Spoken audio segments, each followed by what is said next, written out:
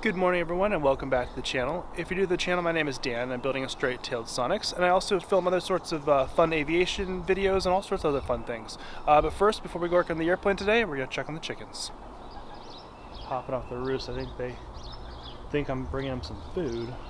Don't have any right now. Good morning, ladies! Last time I worked on the airplane, I fit the floor on and popped it back onto its bottom. And then I started working on the tail. I did not have my camera with me while I was working on the tail because I wanted to not have the distraction of it. I wanted to really work on it as hard as I could by myself. So I went back over here and I got the tail to fit on beautifully. I had to grind out some really small spots in here, but that's okay. That's what it's designed to do, top and bottom. And then I got some of the tail wheel holders to pop on. And so now that it's on here, I can go back and make sure it's straight, which as of right now, it's extremely straight. I also had to grind out some of the skin on here to make sure that fit. That's in the plans as well. And I have some of these. Let me see if I can show you a better angle.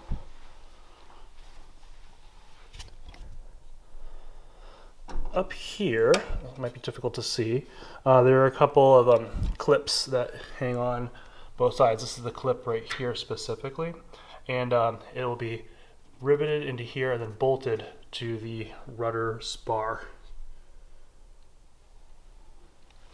But the other thing I did, which is really fun, is I got the floor out and I started kind of mocking up where the wing box will go. So this is oriented.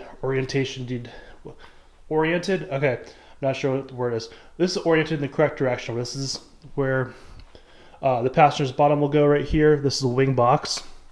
This is the firewall right here. And I'm trying to slowly figure out how this will look and go across it. So next steps is to start reading the plans a little more closely. I know I have some pieces to put over here. I like to get some of the pieces just out and then go over the plans back and forth and really get them to figure out where they're going to go. What's also fun is that I'm going to be installing my autopilot servo receivers in the relative near future. So I need to go online to dynon.com and buy my roll and my pitch servo. They have, well, actually not the servos themselves. They have a little template. They're about $75 a piece with little bits of aluminum so you can drill into the Sonex kit where it goes properly. And then that will go and be the place you'll plug your servo into later on. Hey everyone, back on day 2 working on the airplane, and since I showed you last, I went ahead and I put the floor on a little bit. It's a little bit half on there right now. I'll take show you and you can see what it looks like. So by putting the sides on and then putting the floor on underneath, just kind of crudely cleat it in place, I can kind of see what it's starting to look like. I like to get kind of a visual map of what it's going to end up looking like, and then I can understand what I'm doing, and then I can figure out my way of drilling it and getting up to the right size. So it's looking pretty cool. Realize I need to buy some channel stock for here, and this is also neat. This is the instrument panel.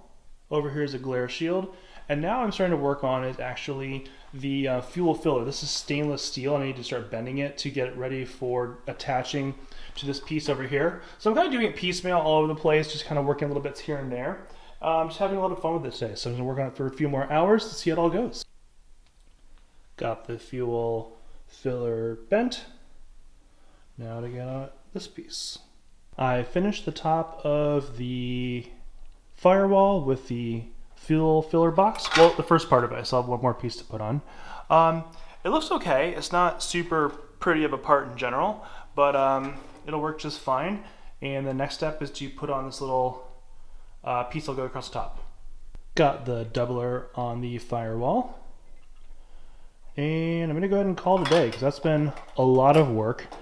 Again, the box looks okay to me. It doesn't look like aesthetically pleasing, but at the same time, this thing is so strong, and this is not really a part that carries any weight. It's more just the firewall keeping any possible fire from the engine compartment reaching the passengers, which is a good thing. So I'm going to go ahead and call it now. Then I think tomorrow I'm going to start working on the wing box. I really need to finish the wing box so I can get that permanently mounted to that bottom skin, and then I can, now having seen the airplane on the ground and how it all fits together, I think I am going to pop it back up on the sawhorses and be able to attach the wing box from below, and then I'll be able to hub and spoke out the rest of the holes to make sure it fits nice and tight around everything else.